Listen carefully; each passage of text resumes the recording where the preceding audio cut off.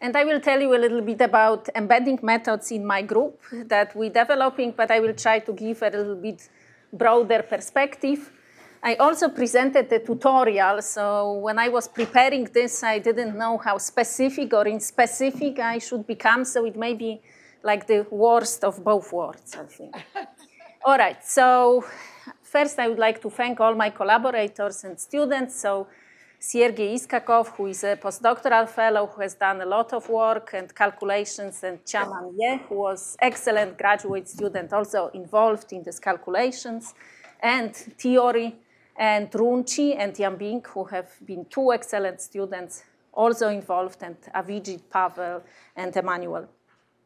All right, so see if one think about the systems and the degree of electron correlation that many of the quantum chemistry methods or condensed matter methods would want to cover, right? And this is the increasing system size, and this is the degree of electron correlation. It is clear that traditional quantum chemistry covered small, strongly correlated molecules, big, weakly correlated solids, right? DFT was indiscriminatively used everywhere, also beyond these green lines.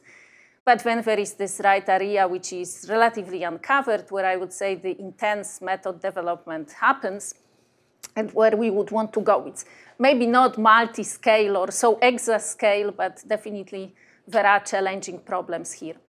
All right, so this is the traditional area of Green's function, right, for weakly correlated problems, both weak and big and small. So our task is somehow to access this area. So what we are doing, we are basically trying to develop this class of embedding methods. And in the embedding methods, we usually rely on some kind of assumption that there is a region, right, for the scoop rate that would be the D planes of copper that is the most important for the physical description of the system, and the rest can be described approximately. But because we are cutting out really like physical pieces of systems that actually communicate with environment and exchange with environment, the description is designed for open systems, right? So we want electrons to exchange between the environment and the system, so the system can have partial number of electrons, right? And so this whole framework has to be designed for open system. The wave function has to be able to delocalize. And obviously, right, this is an area of intense development, as you also have heard Julia speaking this morning. All right, so see, this is the telepathic connection, I think, between Julia and me. So you can use different things to perform embedding. You can use wave function, right? You can use density or Green's functions. And these methods based on wave function or density, they usually used to describe zero temperature properties, right? So they usually are to find ground state energy or lattice constant. But the methods usually based on Green's function are really to access some kind of spectroscopic quantities like photoelectron spectrum, ARPES spectrum, some temperature-dependent quantities, band gaps, right? So one can also access all these things that the ground state methods are accessing, but they usually, may or may not be evaluated, right? So these are basically the major characteristics, and when right in this ground state methods, there is a density matrix embedding theory, which was done by Garnet Chan and then used by Laura Gagliardi, right? DFT types of embedding. Then here there is dynamical mean field theory embedding, SEET, which is the embedding that we are working on, or QDET, that is the Julia embedding. So you can see that there is quite some telepathic connection here. I also relied that Julia will give good introduction, so I will skip some. So how does one make this calculation accurate? So see, one problem that in these embedding methods, right, if we cut these subspaces, one has to assume some kind of orbital representation. So one can, have different choices. One can do this in plane waves, LAPWs, right, like Gaussian orbitals. But nevertheless, one usually assumes that there is some sort of very good representation of at least few orbitals that one wants to embed. And then one has another pillar that is necessary to reach high accuracy, and this is that one has to have some weakly correlated method that describes the whole system. Okay, and then what we require, for example, from our embedding, that we have a finite temperature method. It has to be cheap enough, right, because we have to be able to illustrate solid. It has to be able to robustly converge to few desired solutions, right? And we also need some kind of way of treating finite size effects if we want to treat solids. And that's, I would say, is a actually high list of demands if one wants to do some correlated method on the environment.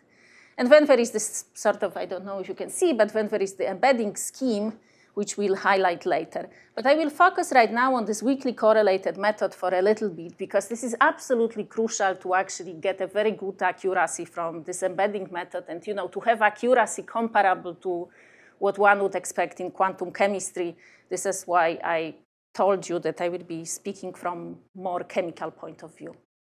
So we're using Gaussian orbitals. I will talk about fully self-consistent finite temperature GW, which we use for this weakly correlated, as this weakly correlated method, but obviously other choices are possible. All right, so see, we use basically fully self-consistent GW implemented in Gaussian orbitals. It is executed on Matsubara axis, which means that it is a finite temperature approach. We do full self-consistency to be thermodynamically consistent, and I will tell you in a second what does this mean and why we want to have this. So basically, we're evaluating all matrix of self-energy in the unit cell and outside. So that is, many GW methods may, for example, only evaluate the diagonal parts of self-energy, and we have fully frequency-dependent self-energy. So we do this exclusively on imaginary axes, so we know where, when executing the scheme, have any analytical continuation, but at the end, if we want spectrum, we obviously have to analytically continue. So one part, right, we have full dependence of our self-energy on frequency, which means that we have to have a grid. So that's actually a serious mathematical challenge, because if one wants to have fairly low temperature and the spectrum of the Hamiltonian is wide, that would mean that we actually have to have, in a Matsubara grid, millions of points. So a lot of work in our group was actually spent on deriving this sort of good grids. So what we are using right now is intermediate representation, which is work of Shinaoka. It's actually a very good grid. And I would say that this is also, what I decided to do. I decided to pinpoint to areas where I think mathematicians may be interested, actually, getting some sort of good grids for performing the Fourier transforms on imaginary axis between imaginary time and imaginary frequency is, I think, definitely a place where we could benefit from some help of, some trained mathematicians. So you can see that with these grids, one can actually very well converge energy to like micro-Hartree accuracy as a function of the grid size and so on. All right, so in our GW, we basically express the self-energy as G times W, but in order to evaluate W, we use this density fitted integrals, which we get from PySCF. So in a regular GW, the evaluation of self-energy would scale as O(n) to the 6th, while, by using this density fitted integrals, we actually reduce this, we reduce this to the 4th power as the, as the number of orbitals in the unit cell goes. So you can think that this is, like a very costly Hartree-Fock calculation, right? Because it's also executed on the grid. We have a sophisticated, I would say, relatively sophisticated parallelization scheme on GPU and so on. I will not talk about it. But nevertheless, this has to be done, in order to make it efficient, because in a finite temperature formalism, we, for example, cannot dispense with the virtual states, maybe only the very high lying, right? So you can see that this allows us to do systems like the manganese oxide on 6x6x6 grid, and it parallelizes well. And I told you why we want to do it fully self-consistently. This is because we want to evaluate this thermodynamic quantity, like, for example, free energy, right, or specific heat or entropy. If one evaluates them only, like from first iteration or some subsequent iteration, but not fully consistently, usually you have a difference if you evaluate this, for example, from Galicki-Migdal formula or from thermodynamic integration. So this full self-consistency removes this problem. So no matter how I evaluate the energy, I will arrive to the same solution. And this is, you may think that it's pedantic, but I think it's actually necessary if we want sometimes to compare the free energies of these calculations. And I will show you such examples. All right, so we also worked on development of convergence accelerators. So we developed like DIIS procedure for this self-consistent GW. So we basically extrapolate as a function of Fock matrix, sigma, and the density. And you can see that actually, we have also kind of, modified version of DIIS. And you can see that actually one can converge, right, this is the difference in the density matrix between iteration much, much faster than using like a simple damping. So this also helps us. And that, in this way, for this finite temperature calculation, fully self-consistent GW, we can get to levels that we have 10 or more atoms in a unit cell, like between 10 and 15. So that allows us to do something like bismuth vanadate. And, one of this GW iteration usually will finish in 20 minutes. So this is basically like, our sort of base for doing the embedding on. We also did the relativistic version, so we can do the relativistic embedding, and we use the two-component approach, right? So this is like our minimum formalism to describe the spin-orbit coupling that is necessary. The good thing about this two-component approach is that, maybe let me skip this because we'll then focus on the rest, is that we can have the full relativistic one-body Hamiltonian, where basically this one-body Hamiltonian is the two-component right Hamiltonian, while the Coulomb integrals are basically the non-relativistic Coulomb integrals, so we can build the embedding on it very easily because we can just use this traditional right Hamiltonian and then have a two-component solver that solves the strongly correlated orbitals. So we again, did this basically two-component fully self-consistent GW, and we use this right two-component approximation. We can check at the level of DFT how it scales if we compare to the full four-component. So you can see that this is basically the non-relativistic PBE. This is the relativistic PBE. You can see that this not occupied band got lower, right? And as the relativity was added, so this is our two-component approximation, and you can see this is the full four-component, so you can see that we exactly recover at this level this four-component approach.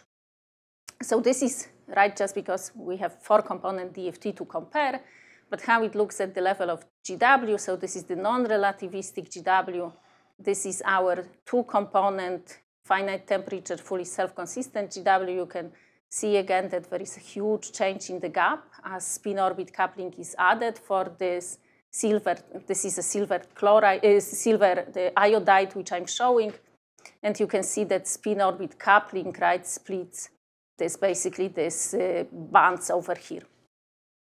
So this is like only our base, right? This weakly correlated theory which we need in order to do the embedding on top.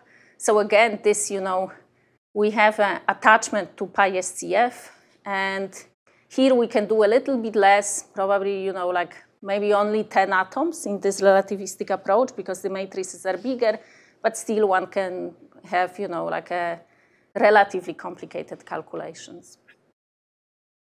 All right, so right now I will focus on, on the embedding bit, right? So what do we want from the embedding? So we want basically this theory to be systematically improvable. One of our sort of demands is that we don't want to actually put very many orbitals in this embedded subspace. So we want to be able to choose like the smallest correlated bit that we want to embed. And that you can see as, one of the things that probably you may see some differences between different people executing these embedding theories. Some people will want to put as many orbitals there as possible. But what I would want to do is that we want to only choose the orbitals that we believe are basically important for the description of this strong correlation. So we also want to get these quantities that are relevant for experiment from it, like, for example, the ARPES. So what I will show you is this self-energy embedding theory where we basically embed GW, and as the solver we use exact diagonalization. But let me talk about it so you will see what I mean. So as I told, other versions are also possible, right? One can do DFT plus DMFT or GW plus EDMFT, and I will also tell you a little bit about these differences. So see, in this Green's function embedding method, like from very high level view, what one wants to do, one wants to approximate some exact functional of Green's function. So in the same way as in DFT, right, there is exact functional of the density, we have this exact functional of Green's function, which, presumably we know how to construct, but obviously that would be extremely expensive, right? So we also search for approximations. So one of the simplest approximation, which would be this embedding approximation, would be to assume that I have this full physical system, and I could describe it as some sort of low-level perturbative expansion method in terms of Green's function. I have some sort of tiny subsystem, which I will describe with higher-level method.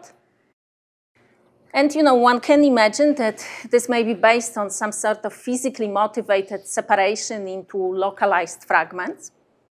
But one can also, have different ways. So what I'm doing, right, I'm searching for an approximation to this exact Latinger word functional, and one can think that I can evaluate basically these pieces from some low-level method where I study the full problem, high-level method where I would only have a couple of orbitals, and I have this double counting when I'm subtracting what I evaluated at this low level. And see, this is like the very high-level description, so you will frequently hear this, but what actually is going on, right, these pieces have to be then evaluated by each of these methods. And the differences between these different embedding schemes would be how these different pieces are in practice evaluated and connected, and how what we call self-consistency is done. So I will try to explain some of this and how they relate to actual calculations. And see, since in this sort of high-level language, the self-energy is basically functional derivative of this Latinger word functional with respect to Green's function, the self-energy also fulfills, right, this additive scheme. And then again, the differences between different methods will be if they can actually be what is called phi derivable, if you have exactly fulfilled that this, that this self-energy is really the functional derivative or not, or how you subtract this double counting and so on. So the high level, so I made this comment that, the embedding people have hard time to speak, because the high-level language is always the same kind of, where these objects are said to exist and, that somehow we approximate them. But at the low level, there is this whole sort of technical difficulty of actually evaluating these objects, and this is how they differ between these different theories. So in some way, we sometimes speak this high level, but it's meaningless without this low-level evaluation. So I had a quick question. Sure. So, can you go back? So is the self-energy defined in terms of the first equation? Like, how do you do that splitting for the self-energy?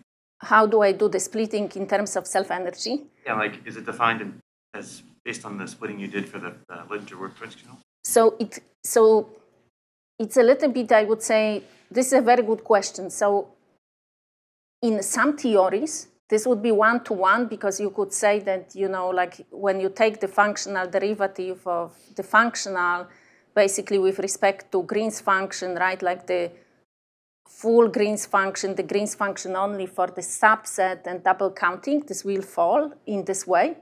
But in between these theories and how they differ, this not necessarily is true, because not all of them will be what you know, this Green's function people call phi derivable. So actually, I would say treat this as some sort of motivational equation, because it doesn't always happen that this really is so. All right, so see, in these embedding methods, right, the idea is that you have this system that is too big and too correlated to calculate brute force. And you know, you can split it in terms of some kind of physical orbitals that you're going to, for example, I don't know, take out d orbitals and treat them at high-level method and all the other orbitals at some low-level method. But you can also be much more general and say, you know, I'm going to treat all the weakly correlated orbitals by some perturbative methods, right? And what I will define as strongly correlated orbitals by some more exact non-perturbative method. So, right, in this embedding, this separates onto this series of manageable calculation where we have to have this weakly correlated method for the full problem. So I would say in most cases, this would be the most expensive calculation. So like our GW is probably much more expensive than any other calculation that we do in this process. And right, that provides the approximation. And again, approximation to this total weakly correlated functional. Right, and then there are this, what we call impurity problem, where a couple of the strongly correlated orbitals is embedded in some kind of non-interacting buff that basically describes the interaction of the strongly correlated orbital with the rest of the problem, right? So what I told you that this is to model open systems. So in the strongly correlated orbitals, I can have, you know, 2.5 electrons, right? Because this half is traveling between my environment, right, and this sort of strongly correlated orbital. So this is why I have to have this buff, right? And they are described by this, or approximated by this functional that I have for this strongly correlated, right, orbitals. So what is also important, right, what I was alluding this morning, that see, this is an auxiliary system. This is not a physical system in embedding method like SEET or DMFT. It's basically an auxiliary system of the strongly correlated orbital embedded in this non-interacting buff, which is only meant to illustrate the strongly correlated orbital and the effect of environment on them. It has no explicit or no direct relationship to, you know, to this full problem that you started. Of course, you know, like we want to have some sort of, you know, it's not completely different, right? Or it's, but in principle, like from the solution of the impurity, we cannot really say that much about, you know, about our full problem. So we still have to combine all these things to have the solution for the full problem. So these are molecular-like, you can think, if we have a finite buff formulation. All right, so one can have different types of this functional. One of the, you know, simplest functional is basically like like approximation to a functional like I wrote, that you have this total weakly correlated functional for all orbitals, right? And then many blocks of the strongly correlated orbitals. We call this functional set split. But one can also, you know, generalize this and treat an orbital within many impurities. So basically, the same orbital can be in, you know, one impurity and then counted again in another. It requires more sophisticated way of subtracting the double counting. But you can basically do something like many-body expansion of self-energy in an embedding field. So then basically you have this parent functional, right? And then you have a functional for this overlapping orbitals minus double counting and so on. So one can design methods, you know, which are looking more like a method of increments, for example, but way based on self-energy. All right, so then again, in these functional approaches, you can have what is called phi or psi functional, and only, you know, only looking from this high level. So this phi functional is a functional of G, right? So Green's function and Baire interactions. So this is the, and there is also psi functional, which is a function of G, right? Green's function, but screened interactions. So see, this bare interaction functional is used in DFT and DFT plus DMFT, or like in SEET, so where I approximate these objects, right? But in, for example, GW plus eDMFT, people use really this functional in terms of screened interactions. So one can again, right, like formally, if you see all these functional equations will be written in the same way, the objects will depend on basically different quantities, and the evaluation of these quantities will differ significantly. All right, so just to, kind of allude to how different all these schemes can work and how differently this is evaluated in practice. So see, there are many choices, right, how people can choose the impurity orbitals and how they can treat these different parts of self-energy. So basically, in each of this approach, what happens, you have the full orbital space, right? And then you have something what you have chosen as your strongly correlated orbital. So right now, there will be some kind of interactions, right, between what you treat as weakly correlated and the strongly correlated orbitals.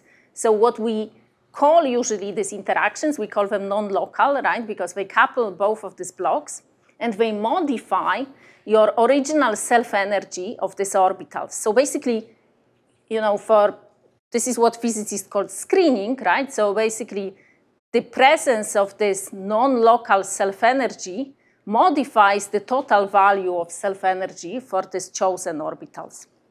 So see, in a method, for example, like SEET, what happens is that this on-site self-energy with bare Coulomb interaction is explicitly modified by this non-local part of self-energy coming from all the other orbitals. So what it means that I have to keep all these other orbitals in my calculation, okay? Then in GW plus eDMFT, what happens is they usually see what they say that they basically will evaluate their strongly correlated self-energy for these orbitals of choice as the function of screened interactions, but right, the screened interactions are evaluated as if all these other orbitals were not explicitly treated. So basically, see, this quantity here is like if you really summed up these two quantities, they would more or less add, to what is here. Okay, so the screening from all these other orbitals, right, here is illustrated by this presence of the screened interaction. Here is illustrated by two pieces of self-energy which are treated separately. So this is, I'm putting it here because basically there will be some residual double counting that has to be taken. Then there are these methods like, for example, G0W0 plus full cell DMFT, which is like what recently Garnet did. And then what you do, you have a huge orbital space, okay? So not couple of orbitals, not just the orbitals, you have the full cell. And you evaluating your self-energy for this full cell with basically bare interactions, and you count that this term is so huge that basically you can neglect this non-local part. Okay, so I'm putting this sigma small non-local weak because we would assume that this is so small that can be neglected. So, sorry, can I ask a question? So what's the basis for that assumption? For this assumption here? Yeah. In my opinion, not clear. Okay. So I think it works for insulator or for systems where this term is small. If this, and because you have so many orbitals, if he tried this with a very tiny number of orbitals, this term is large, like here, and it will break down. But so it's kind of a little bit empirical, right? There is no proof. Yeah, if it works, it works. If it doesn't, I think it doesn't here. Like, I don't want to, I haven't run this. I didn't try this approach. I didn't check it. In my opinion, this neglection is severe, but it's not my work, so I can. Oh, no, I know. I wanted to know your opinion. Yeah. So, just to, express, like, see, so we talked about this high-level functionals, and everything at this level looks the same, kind of the same. But how actually, what are the differences on the ground, okay, when actually one executes this?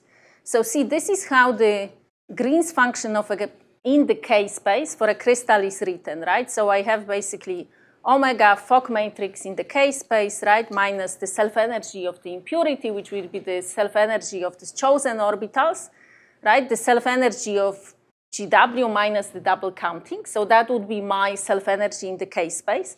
And in all these methods, the embedding happens in the real space. So there would be differences how we do the embedding in the real space. So see, because, right, so in GW plus DMFT or SEET, what will happen, right? We have basically this, like the single orbital or, you know, some sort of orbital subspace that we choose that is coupled to this non-interacting buff, which will illustrate for us the rest of the system, right? All these things that we treat as environment. So this, right, this sort of the rest is described as this hybridization. So in the real space, how in DMFT this will look like, we'll have Fock matrix truncated to, you know, to this. So this would be our local Green's function, let's say for the couple of embedded orbitals. This will be the Fock matrix truncated to the, right, to this couple of embedded orbitals, or you can think to the unit cell. There will be this self-energy from the strongly correlated orbitals, and this will be coupled to this embedding frequency-dependent field, which couples to the rest of environment, okay? So again, you can see that the embedding condition is such that the self-energy for this chosen orbital has to come entirely from the impurity construction here, okay? This self-energy has to be entirely gotten out of the impurity in the DMFT. So this is, right, this delta is this hybridization. So what we have is that this local Green's function for this couple of orbitals or, you know, unit cell has to be equal to the impurity Green's function. So this is very important. And in a second, you will see why. So in order to enforce this equality, I have to evaluate this self-energy, which has to implicitly recover all these non-local interactions. So the only way I can do it is by modifying my Coulombing interaction, which are for the single orbital, right, to the screened interactions. And then the sigma impurity DMFT will implicitly recover my on-site self-energy plus these non-local interactions for the rest. All right, so what we do in self-energy embedding theory. So see, the K-space construction is exactly the same, right? Because it's just K-space Green's function, and there is nothing mysterious about that. So in the real space, the embedding condition looks a little bit different. So see, we have this, right, this local part of Green's function in the real space, the local part of Fock matrix. I have the impurity self-energy, right, which I plus this non-local term taken explicitly minus the delta set. So see, right now I'm keeping this term explicitly, okay? I'm not going to do anything. I'm just going to plug it in there. It will come from GW. So my hybridization is then defined slightly differently, right? Because like you remember that this part was one single self-energy previously, which was the self-energy of the impurity.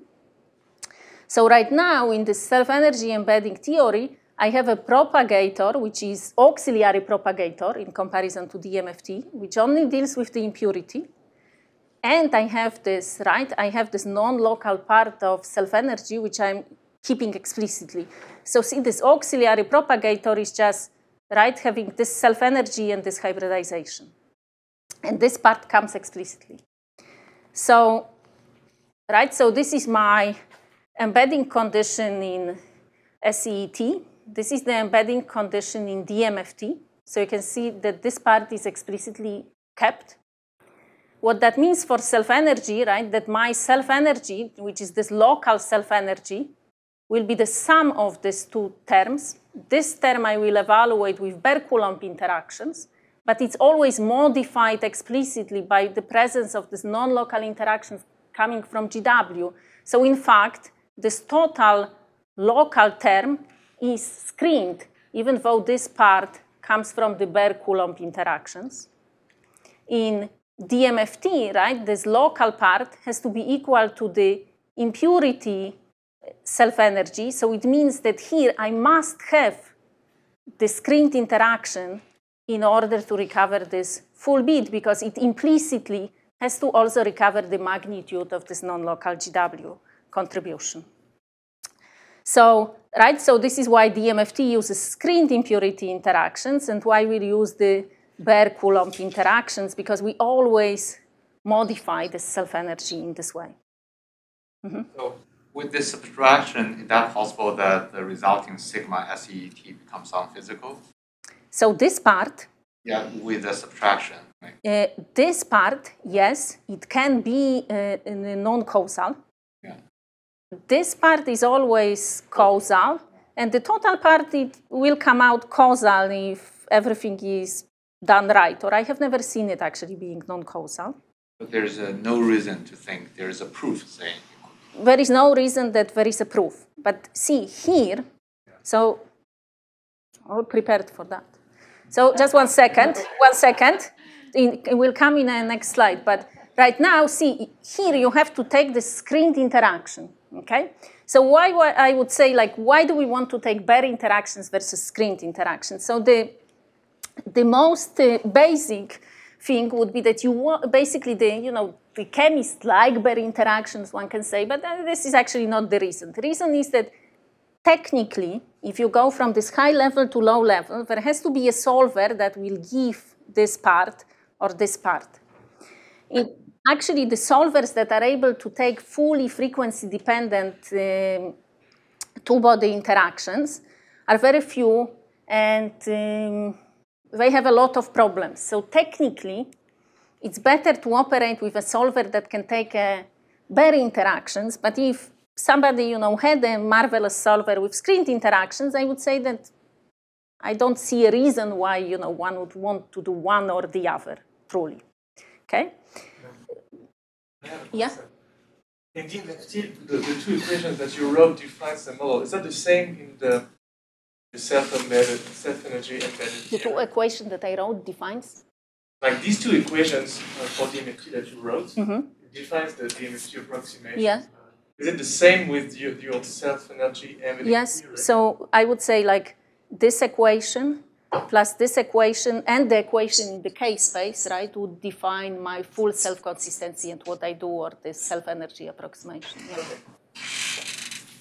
I also have to have this auxiliary propagator, right, for evaluation of this thing. So one more, I would say, equation maybe. Okay.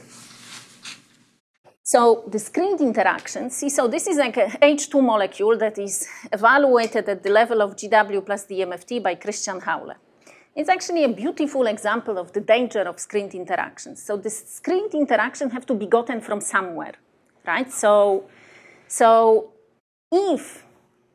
kind of what is good, maybe let me come back here, that if a Merlin gave us true, exact screened interaction, this part would become exact. And of course, a method like a SEET would lose because I would still have this GW part and this part which I evaluated by some kind of solver. So if a Merlin gave me this exact interaction, this would be the way to do. The problem is that the Merlin can be wrong. Okay, so if I, for example, take the screened interaction evaluated at the GW level, in the limit of strong correlation, like where this H2 is stretched, the screened interactions are wrong. So you can see that this method like GW plus DMFT, here, like if you look at this, so this, there are many levels because there are different double countings and all sorts of MAC here. But nevertheless, you see that all these GW plus DMFT lines, and here, because at 3.6, the strong correlation kicks in, they are not able to get the good screened interactions anymore. Okay, so the presence of these bare interactions saved the day in such cases. Okay, so, but if in here, right, in the equilibrium regime, they can be probably better, because maybe the screened interactions, then allow me to recover this term at a higher level. So there is like a different, I would say, approach to, to this madness a little. All right, so also what happens indirectly with hybridization, see the hybridization in DMFT, you could think that it also contains in some implicit way this non-local part of GW. That's like another viewing of that, that basically what we do in SEET is also leading to a modification of hybridization, really.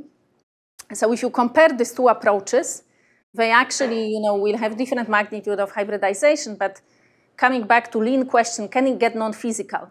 So see, this part can get non-causal, but in what it will cause in DMFT is that the hybridization will become non-causal. In SET, the hybridization will never become non-causal, but this term can be non-causal, okay? But I did not ever see that the total self-energy got non-causal, because, right, like if the total, for example, GW self-energy is causal, then it's really a sum of non-causal term plus the on-site term. So what that means that in self-energy embedding also this, this delta has a little bit different physical meaning than in DMFT, right? And the self-energy embedding would also really result in a different diagrammatic series than DMFT. All right, so how do we do, how the troops on the ground perform the yes? I had something. How the troops on the ground perform the self-consistency, okay? So we evaluate, right, this GGW for the full crystal. Then we usually choose some sort of subset of strongly correlated orbital. It may be, for example, the d orbitals. We solve this embedding problem, right, in the d orbitals, where we have this non-interacting buff coupled to a couple of these orbitals.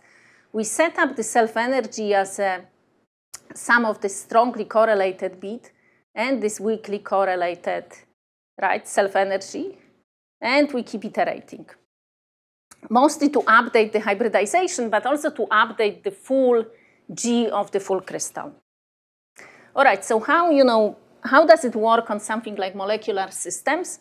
So see, this is, for example, we took part in the Simon's collaboration benchmark. So these are the results for atom and transition metal molecules. This is very basic, but it allows you to estimate what kind of accuracy you can expect. And this definitely also proves that these chosen orbitals, have to communicate with environment. So this pink line is the chemical accuracy line. And you can see this is the heat buff CI. For example, the CCSDT, the golden standard, right? The auxiliary field quantum Monte Carlo, and here you have the self-energy embedding theory. So one can really get very accurate results actually for chemical systems with this approach. So how this compares to, to something like NeFPT2 or CASPT2. So, right, in NeFPT2 or CASPT2, you have to have all the orbitals that are strongly correlated in the active space. Here they can be split among multiple impurities. We have never observed any divergences due to diverging denominators, because we don't have really denominators, as such when we do this imaginary time type of propagation. We can choose these orbitals in such a way that, because we run either GF2 or GW, we know which orbitals are strongly correlated, and this embedding only requires one-body Green's function, where sometimes, some version of NeF and CAS even can require up to 4 body density matrix. So let me show you some examples for solids. Okay, I have a few minutes. All right, so this is the strontium manganate. This is like a component of ceramic. And this is, we chosen this because we know that it has this paramagnetic insulating phase that fails in DFT, but it also fails in GW plus EDMFT. Okay, so this is what we would try to describe with SEET. So basically, this is G0, W0, and DFT. So you can see that there are lines crossing the Fermi level. This is a metallic system at the level of G0, W0. And It's also metallic at the level of GW plus EDMFT. And I would say that I would infer that it's metallic because the screened interactions are wrong, which are put to the impurity. So you can see that, right, this is a metal. So the question is, can we figure out what is the origin of this metallic peak if the phase is insulating and if you can do any better? So see, this is what the fully self-consistent GW does, or G0W0 would do the same. So we do this GTH DZVP basis, right, with GTH pseudopotential. We do the paramagnetic phase. We do the 1000 Kelvin because this is where the paramagnetic phase exists, and this is 6 by 6 by 6 crystal lattice. And the dashed line are the experiment. The solid line are the GW.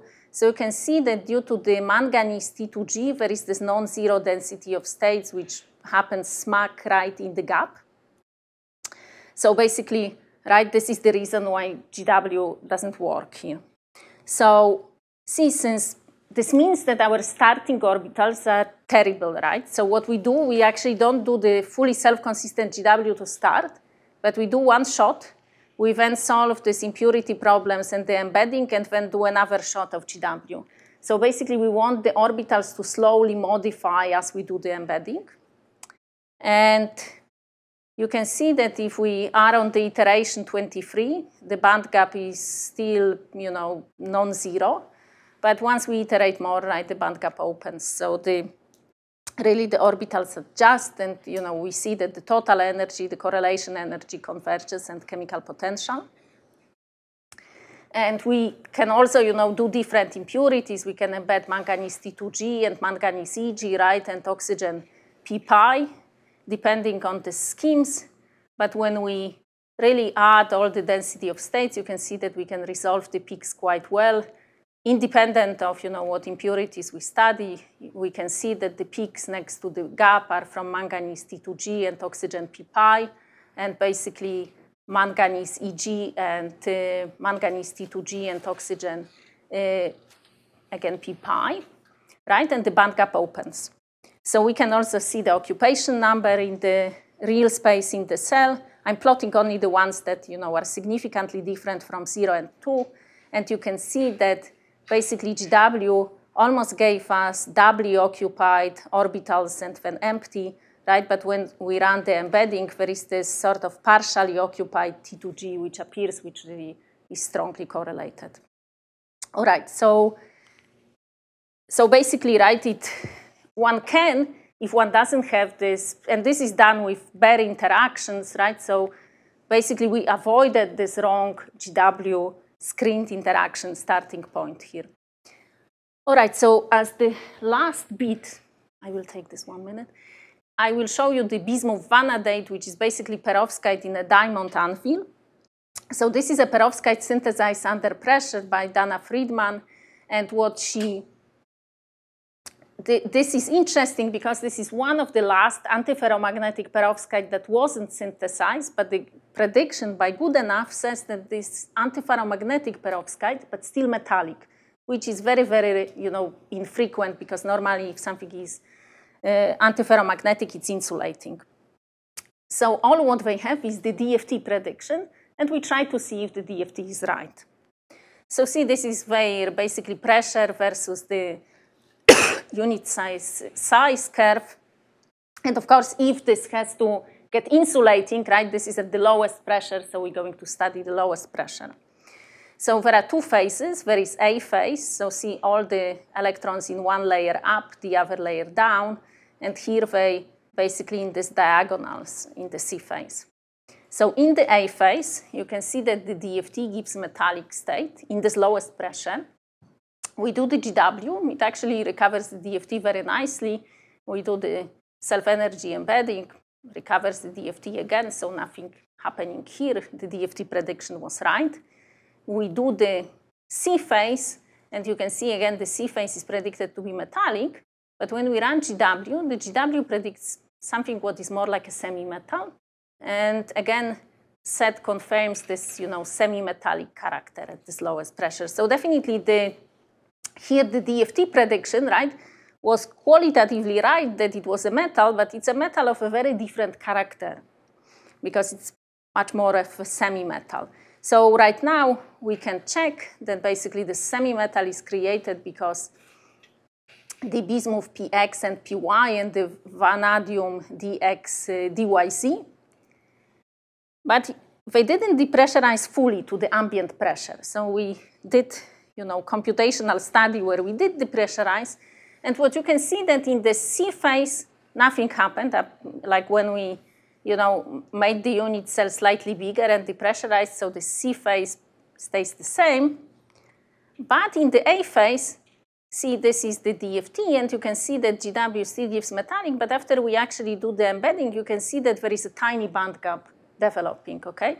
So most likely, this band gap is tiny. Probably at high temperature, it still will behave metallic, right? We artificially we lower the temperature as much as we can in this finite temperature approach.